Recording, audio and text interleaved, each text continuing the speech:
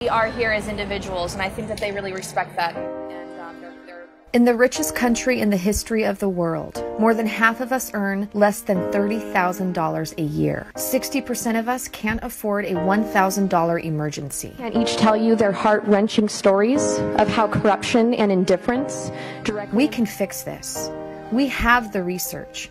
We have the technology. We have the brain power. We even have the money. What we're missing is leadership. This is where we're losing as a Democratic Party. Now it's up to us.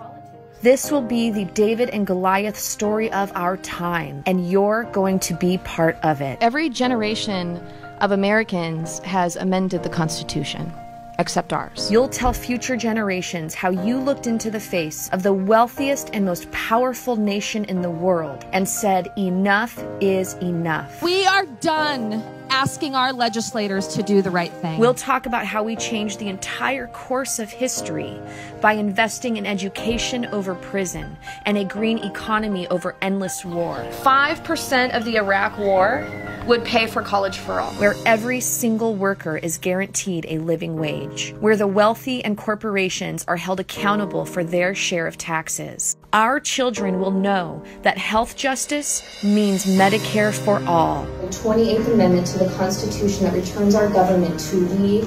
We need people to lead this country who believe in our capacity and potential. Leaders who put people over profit and the greater good over personal greed. What is a true progressive? Somebody who does not take corporate money. Somebody who does not take dark money. When we realize the power of our vote, of our voice, of our movement, we will be unstoppable. We have the movement behind us. We have the momentum. Hartson for Senate. Now, let's follow through and make this happen. You can say you were there. You can say that you didn't give up. All you have to do is join me. Help me cross the finish line so that we can show the world what's possible. Tell me it can't be done.